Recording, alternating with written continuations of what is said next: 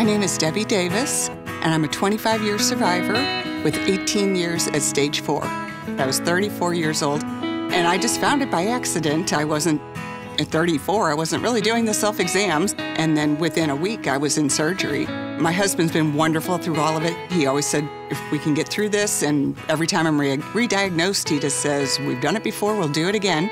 And I have a huge friend support system and different friends throughout the last 25 years. I also love meeting other survivors, and if they're in a worse place than I am, just telling them that they can do it. I personally think that everyone, the minute they have their original surgery, is a survivor. Just have to look on the bright side of everything because, the fact is I did get breast cancer at age 34, but I just try as hard as I can to make the best of it.